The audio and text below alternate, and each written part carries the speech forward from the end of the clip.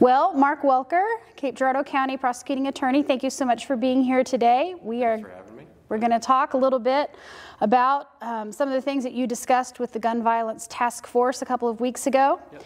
And so we want the opportunity for the community to hear everything that you said, and we had a little audio issue before, so we're going to try it again. So I'm Jessica Hill. I'm the Executive Director of the Safe House of Southeast Missouri and the Co-Chair of the Gun Violence Task Force. I'm Mark Welker, Cape Girardeau County Prosecuting Attorney. I have been prosecutor since 2018, whenever I was elected the first time. I was re-elected in 2022. I do plan on seeking re-election in 2026. Great. So in a couple of years. Excellent.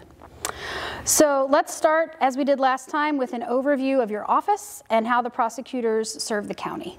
Yeah, so my office, we serve Cape Girardeau County. There is a city prosecutor for both Jackson City and Cape City. Most people don't realize that there are multiple different offices that service the area. My office, we have 9 assistant prosecutors and then myself, so 10 prosecutors total in Cape Girardeau County in our office. In addition to that, we have 22 other staff members. So we have quite a large staff. In Southeast Missouri, anywhere between St. Louis to Greene County, that's Springfield, we're the largest office in that area. Our budget is $1.9 million. Of that, $1.3 million goes to just paying the salaries of our staff. It's quite an undertaking of just doing the budget, so most people think that what my job is just prosecuting cases, but it's actually just also managing the office. So what does our office really handle? That could be anything between a speeding ticket in the county all the way up to a felony murder.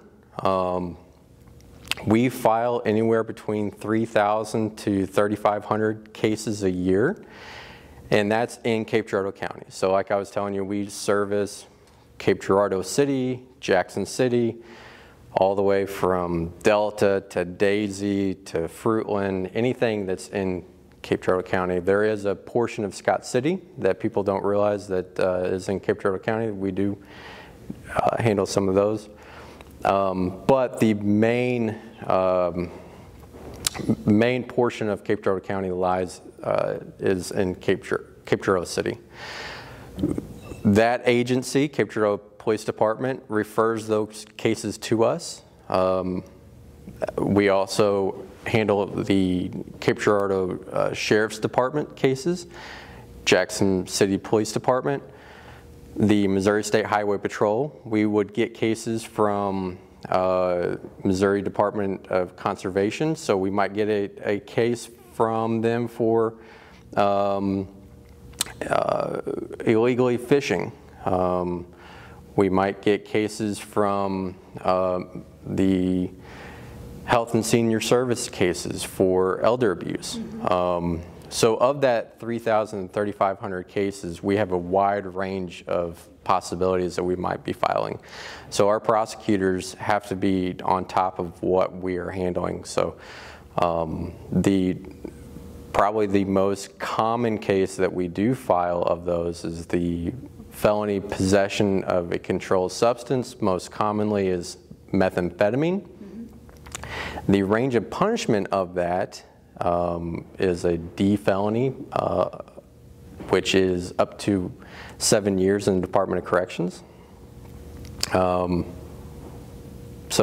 that's kind of an overview of the office, what we handle, who we get cases from. So yeah.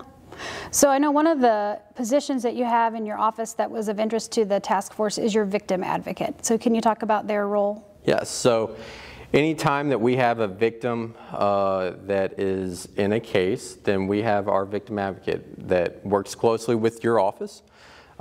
She is assigned a case whenever our prosecutor determines that she is needed.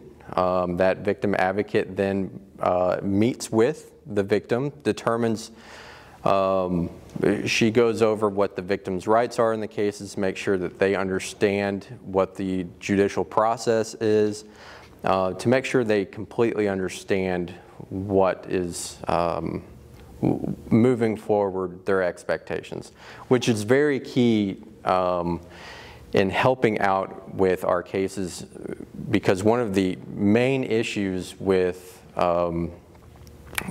cases that I think is subject of this task force are violent crimes or gun cases is victim cooperation. Right. And having that,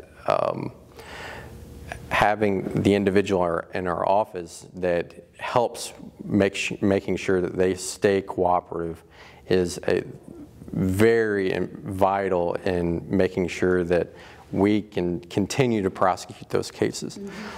Mm-hmm. We have found that having your office, your organization, really get involved with the victims immediately, then and passing them off, or working in as a partnership with our office, has maintained a level that keeps the victims engaged in the process. Without that, then they just kind of fall off the radar and get dissatisfied, and they no longer want to participate. And as soon as they become unwilling to participate in the case, then we can no longer prosecute. Right. I think a lot of people don't understand the general judicial process, where they get their knowledge of the court system either through TV or books or social media, where frankly that's just not how the court system works. I welcome anyone, please come and watch. We're very open to the public. Right now we probably have 100 cases going on right now in the courthouse. Just come and watch us. We are diligently working with probably 3 courtrooms almost every day, juggling what's going on. The majority of people don't come and watch. The majority of the people that are in the courtroom have to be there either as a defendant, a victim, or a witness. The people that want to that want to have information of the cases, they get the information through other means. They don't actually participate by coming and watching.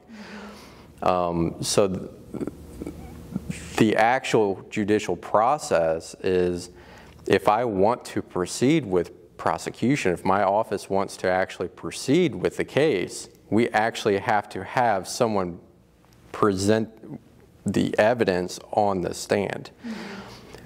It can't just simply be one of us just telling the judge or telling the jury this is what happened. Right. Evidence has to be presented, and I think that is lost on individuals. So it's a struggle trying to figure out how to present cases. Now, that is something that we're working through. That's not something that really this task force can really help with. It's something that our organization, prosecutors across the state, has been dealing with from the inception of the judicial system. Mm-hmm. Right. So a couple of things that you mentioned to our task force that you are not completely under your purview but affect your work. One is the jail population, and the other is sentencing. Yes. So can you talk about those two issues? The jail, this is how I know that everyone in at least the judicial system, all the way from law enforcement to our judges, are trying to do the right thing with the law enforcement, they are responding to cases, referring over cases, my office charging the people, the judges holding the people through their bonds. Our jail is sitting at roughly around 300 as of today. I think whenever I went and spoke a couple weeks ago, it was around 315. We hover around that number depending on every day. It fluctuates. That is way over capacity of what we have been. Thankfully, the county commission has decided that we need to adjust. We need to do something about that. So we have a new jail that they decided to build a couple of years ago that will be opening up, I believe, sometime in the spring. Mm-hmm. The capacity of that jail will be around 500. So we won't be over capacity, but we won't have to make tough decisions about whether or not who we will be holding in the jail. We have to, it's a daily struggle on whether or not this person will be in custody or that person will be in custody. We no longer have to worry about that because it is a struggle right now. The people that are in custody right now need to be in custody. Right. They need to be in jail. I think previously you heard from Judge Lewis about the Department of Corrections and their bed space. It's the same number as that they've only decreased their bed space. I don't think that there will be an increase in their bed space anytime soon. And that's fallen on the county to have to, exactly, it's trickled down to us and we have to do something about that. And luckily our county commission has decided to do something about that. And so one thing that we can ask for through our legislature is for truth in sentencing. That could force an increase in bed size at Department of Corrections and prison. Some people might not realize what I'm talking about with Department of Corrections and county jails. So a county jail is at the county level. Department of Corrections is once someone is actually sentenced, then they're sentenced to prison. That's the Department of Corrections. In sentencings, once someone is sentenced on their case with us, then it's a magical number of how long that they'll actually serve. Right. There's no true guidelines of how long someone will actually serve unless it's by statute. There are certain numbers, there are certain offenses that are 85% or 50% or, but those are very few cases that those people will actually serve those, and those are violent offenses. However, the majority of cases, like I was telling you that we file, are methamphetamine cases, that it doesn't matter how many times we might file cases on an individual for felonies that aren't violent offenses. They will go to Department of Corrections. The parole board might decide it might be 15% of their sentence that they have to serve. So if someone is given a 7-year sentence, then likely they will only serve 9 months, 8 months on that 7-year sentence. And during that time, they will get credit for the time they've already served in our county jail, which likely has meant that they've already spent that time because they've gone through our judicial process of once they're arrested, a bond is, once that warrant is served, the bond has been set by the judge, and they're waiting to either plead guilty or been convicted by either judge or jury. Then the amount of time between that is likely about 6 to 8 months. Mm-hmm. Well, when they're actually sentenced and to the Department of Corrections, and then the probation and parole is determined that it's only a 15% crime, they're released back into our community. Right. The way to combat that would be a truth in sentencing law, which we have had our local state reps support that, but it's supporting them in trying to get that passed. Right. And I think that if that happens, it will force to open up more beds in the Department of Corrections, just like our county commission has decided that they needed to do to help combat some of the crime issues that we've seen at the local level. It will be costly, but I think it is needed. Yeah. I think that Judge Lewis, when he came to talk to the task force, he said it was essentially a one out before you could put one in with the Missouri Department of Corrections. It's correct. So full. It's trying to determine who needs to be in and who needs to be out. And it is an issue. But this at least would force them to no longer play games on percentages. It's if a judge sentences them to 5 years, they're going to serve 5 years, or it's at least people will know what they're going to be serving. Mm-hmm. So in terms of crimes that involve gun violence that you see, I know you talked about illegal use of guns and illegal possession of guns. Can you talk about those? So I think what I ran the stats last time I was here, we had around 46 cases that involved guns in my office last year. That number's probably closer to about 50 right now. We had one just this morning. Those cases run anywhere between a individual that could be shooting a firearm, they could possess a stolen firearm, they could be a felon in possession of a firearm. The cases that we probably see the most of those are felons in possession of a firearm.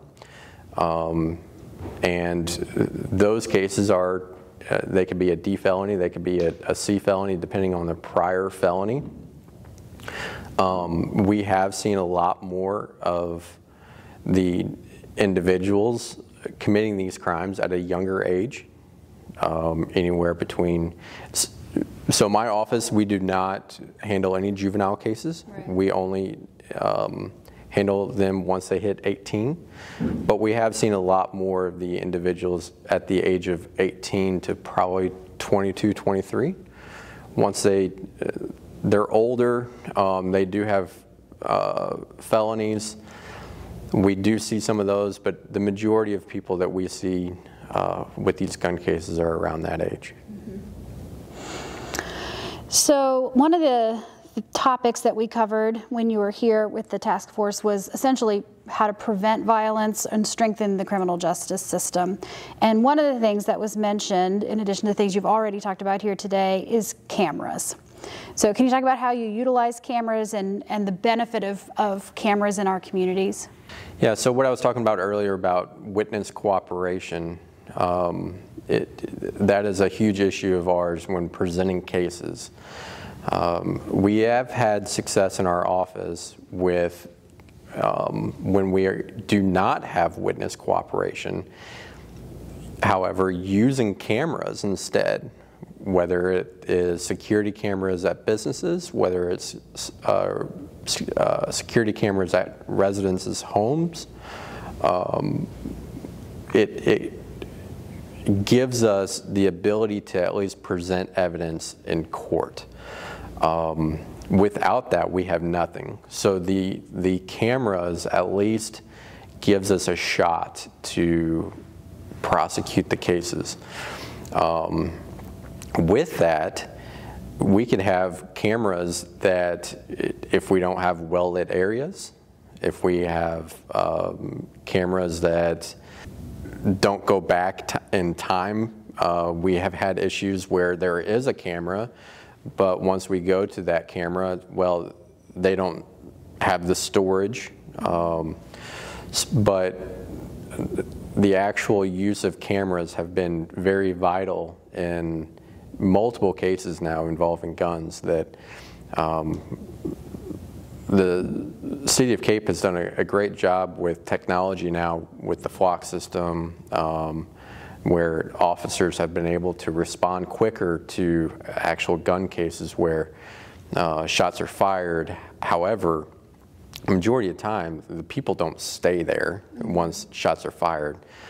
The officers have to collect as much information as possible, and one of that the evidence that is much needed is the cameras.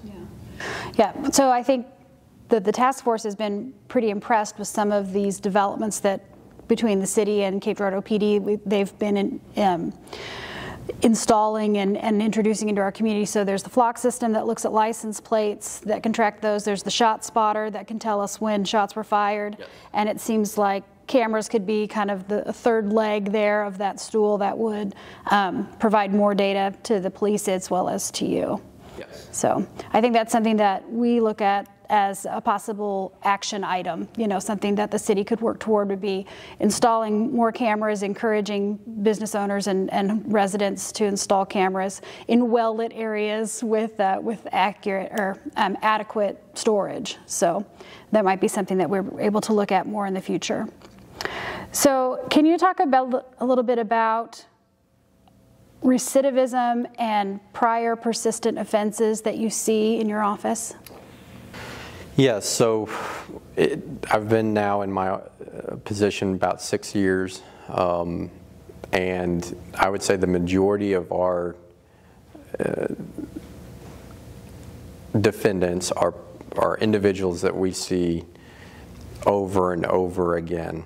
I don't have the exact number on it. It's just the perception that it's either the same individuals or it's the same family of individuals that are committing the crimes.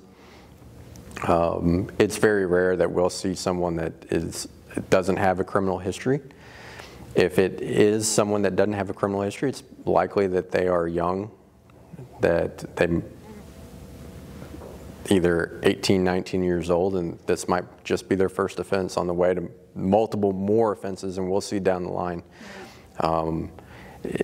We're now seeing a lot more of, I prosecuted them whenever I first started in 2018, and they might now be in DOC, and now I'm starting to prosecute their family members, their children.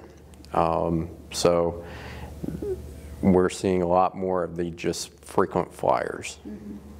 Another thing that you addressed with the task force was the role that mental health challenges play in some of these gun-related crimes. And one of the things we talked about was the possibility of a mental health court that would be similar to the treatment court that we already have in place in the community. So can you talk about the role of mental health and the possibility of a mental health court? Mental health is a huge issue that I think is growing not only in our community but across the entire country. That I don't know necessarily if it is gun related. I think it is just a crime related issue that almost all of our cases now has some mental health aspect to them. That before, whenever I started, we might only see someone that had mental health concerns very rarely.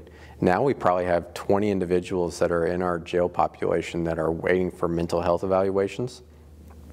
And our majority of our individuals that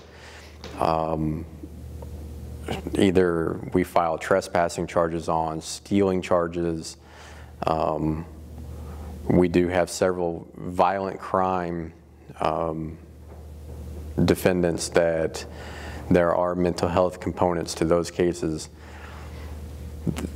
Those are the ones that we need to get to the root of the problem. I don't know what that is. I'm not a mental health professional. But I do know that there needs to be something that we need to put in place.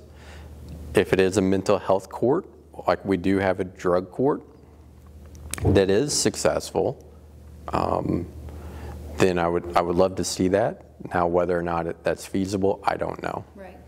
Yep. I think it's something worth looking into and something that was of interest to the task force. So alternatively, you were asked at the meeting about the intersection of gun violence and homelessness.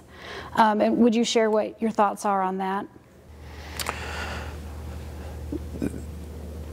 We don't necessarily see a lot of cross between violent crime and homelessness.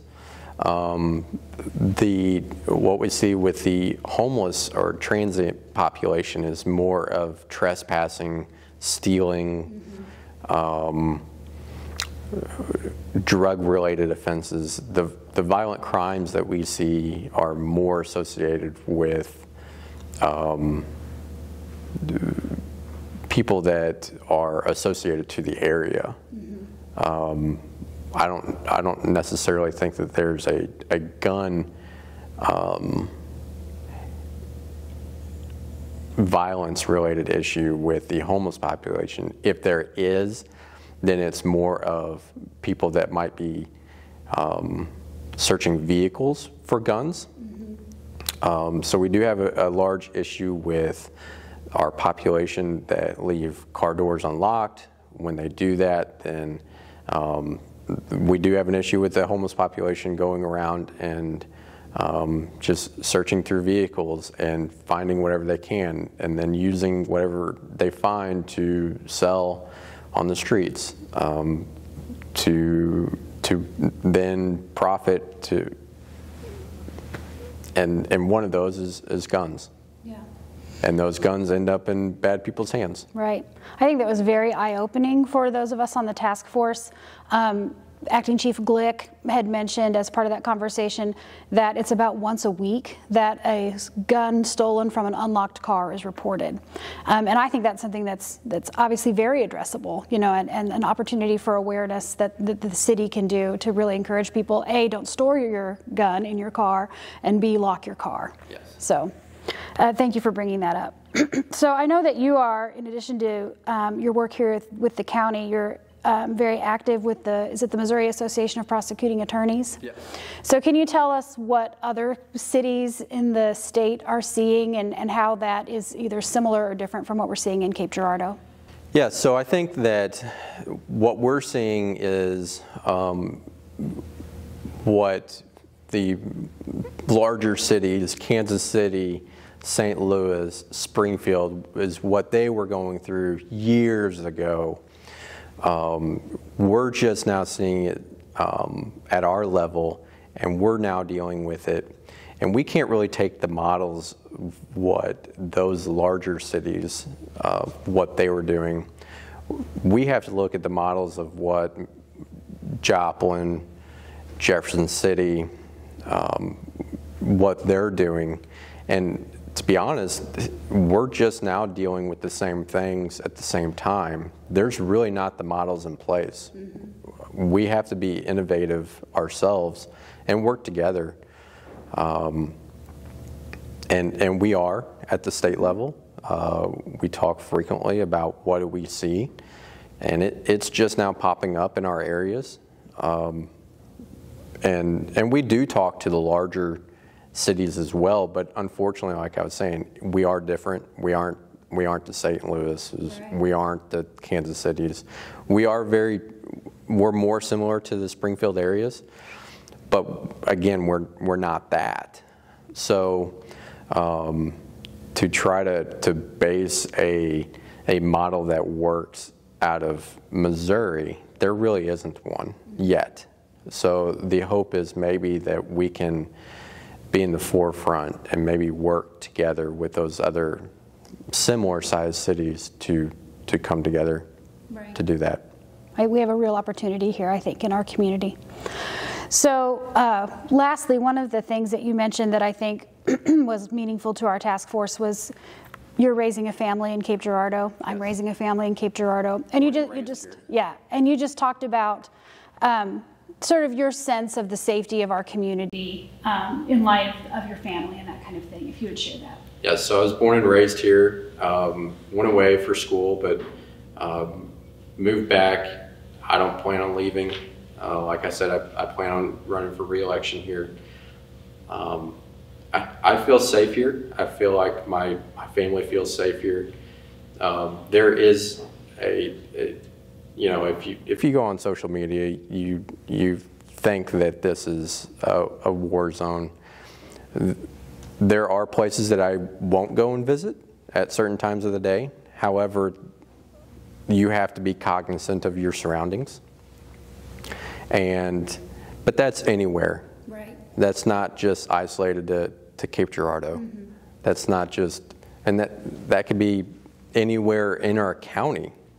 That could be anywhere in Southeast Missouri. I know that there's places that I won't go to. And you just have to be, like I said, cognizant of your surroundings. But at the end of the day, that I know that this is a place and a community that I want to raise my kids in. Great. Well, I really appreciate you taking the time today to sit down with us and cover some of the things that we talked about at our task force meeting. We want to thank our viewers who have tuned in to see this today. Thank you for your interest in the Gun Violence Task Force and the work of the city in this area. We ask that if you have questions that you'd like to see the task force address, that you would go to cityofcape.org/GVTF and submit those. We're very interested in your feedback, and we look forward to continuing this process. So thank you very much, Mark Welker. Thank you.